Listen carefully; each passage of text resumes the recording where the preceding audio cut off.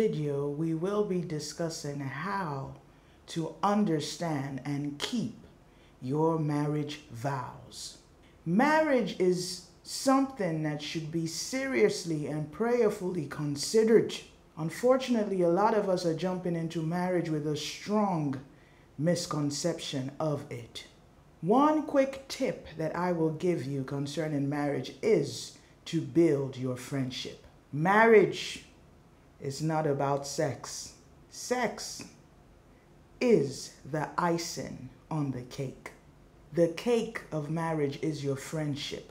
This friendship must be based on the solid rock foundation of God's word. I'm sure that you have seen beautiful houses collapse because the foundation was not structured well. No matter how beautiful the icing on a cake is, without the strong cake to support it, it cannot stand by itself. Friendship in marriage outlasts passion. As you get older, you will find that you will have to limit your sugar intake because your body will not process sugar as well as it did when you were younger.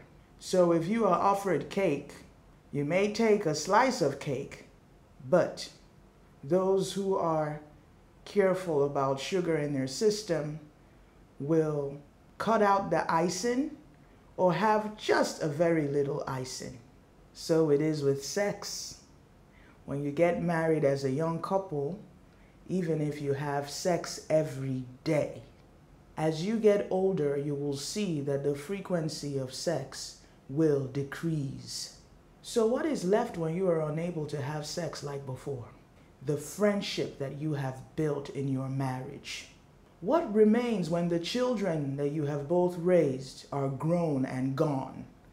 The friendship that you have built in your marriage. Many couples find that they are strangers to each other when their children are grown and gone. Don't fall into this trap. Don't expend all your energy raising your children that you forget the one you started the journey with, your beloved spouse. Marriage must be nurtured.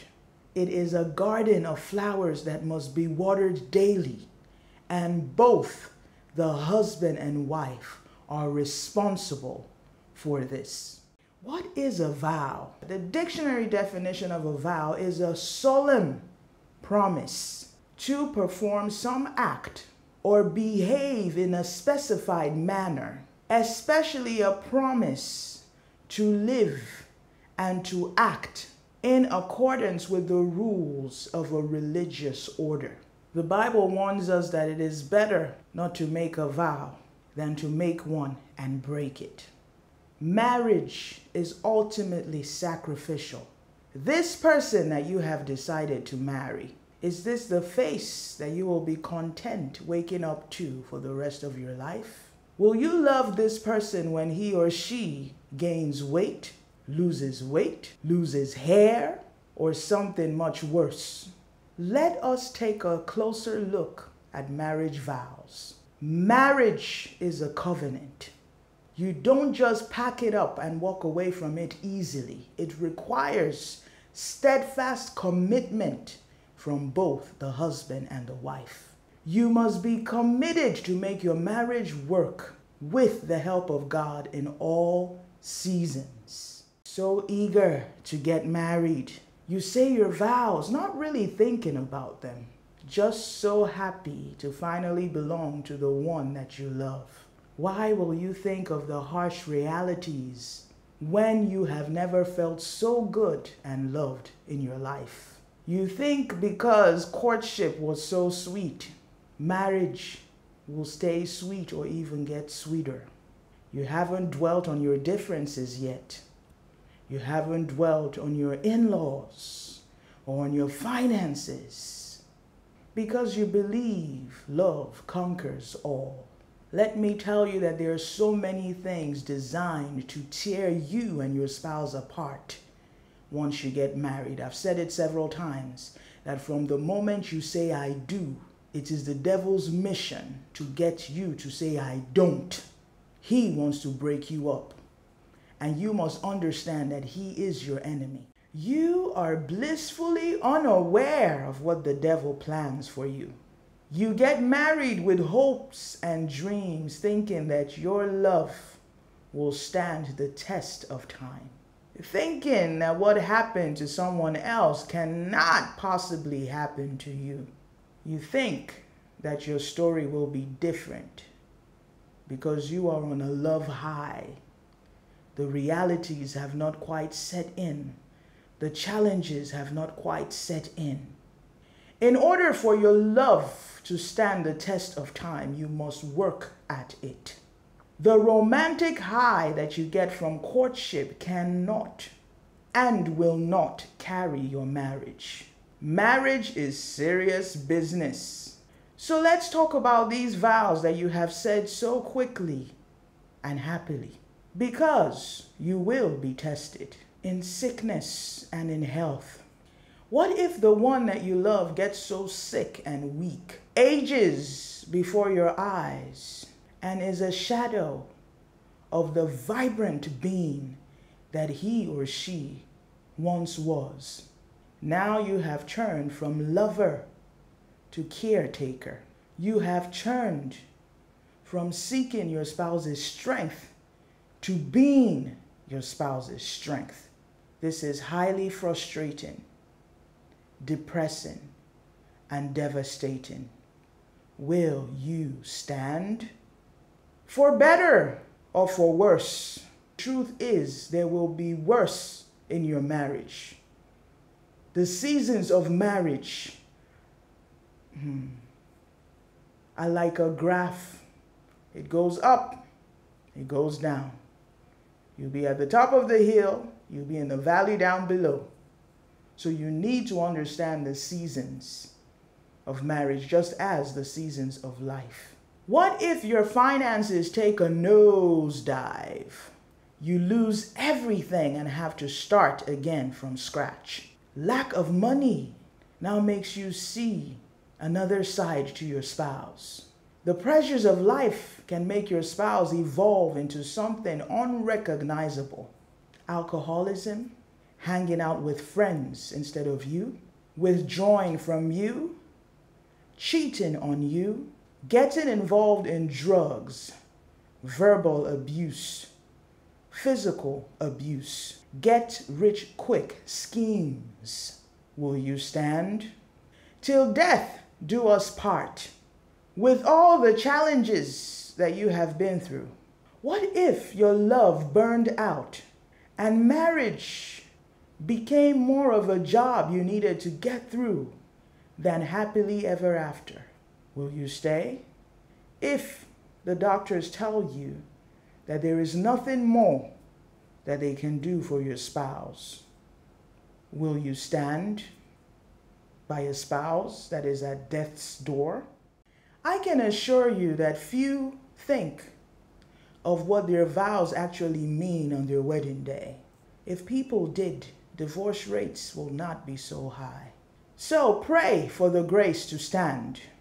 Pray for your marriage that it will not end up as a woeful statistic. Pray that whatever challenges come your way, you and your spouse will overcome. Pray for the grace to keep your vows to your spouse and to God, because you need God's grace. Your love will be tested. Marriage is prayer all the way in order to honor God and your spouse. Prayer enables you to forgive daily and bear all things in love and not war. Marriage is not for the faint-hearted. Marriage is a huge responsibility. Pray and seek God's face before you embark on it. Pray and stay close to God while you are in it. For only He, the creator of marriage, can see you through it.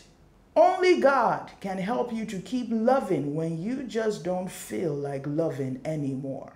Yes, in the sweetness of your courtship, you think that this will never happen. There is a thin line between love and hate. You will walk that line several times in marriage, for no one will hurt and disappoint you more than your spouse and your children, because these are the closest people to you on earth. And when you allow yourself to get close to someone, that person has the power to hurt you. It's unavoidable. You will need God's help to forgive and to love. I personally believe that marriage is one of God's plans to help us make heaven. Marriage and parenting teach so much. Above all, they teach love and forgiveness, without which none can make heaven. The love of man expires. Yes, it has an expiration date. Only the agape love of God has continuity. It has eternity. It is forever. This is the love that you need in your marriage, because it fuels you, energizes you to keep loving each other, especially in the tough seasons, because the tough seasons will come. There was a time I read in a book, I forgot the book, and the author gave an illustration of marriage being a couple. The husband and the wife are in a boat on top of the ocean, and the water looks so calm, and they start off their journey of the marriage, and beneath the water are different kind of sea animals, the gentle ones and the harmful ones, and a storm can come up ahead. He encourages you to hold on to the captain of the ship. The captain of the ship is Jesus. And then he tells you that no matter how things may look calm now as you start out your marriage, there are things under the surface that will come up and will challenge you. Are you ready for the challenges? With Jesus, you can overcome any challenge. So don't neglect the author of marriage. Don't neglect the captain of the ship of marriage. You need Jesus. Yes. Remember, I use them interchangeably. God the Father, God the Son, God the Holy Spirit. They are all God. So when I say you need God, I'm referring to the Father, I'm referring to the Son, Jesus, and I'm referring to the Holy Spirit. Spend more time seeking an intimate relationship with God. Spend more time praying. It is God that will give you the grace and strength to overcome the many challenges of marriage. It is God that will enable you to keep your vows in marriage. It is God that will help you to keep your vow to follow Him for the rest of your life. It is God that will use your marriage, if you and your spouse surrender your marriage to Him, to prepare you for heaven.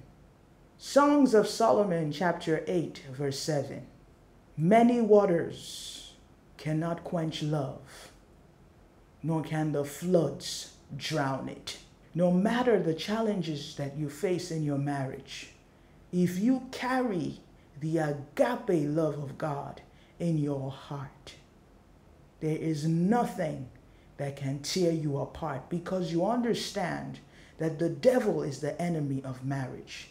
So you and your spouse have been brought together by God to also fight together the tactics of the enemy.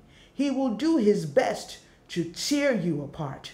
Don't let him do that. Do you remember the blame game in the Garden of Eden?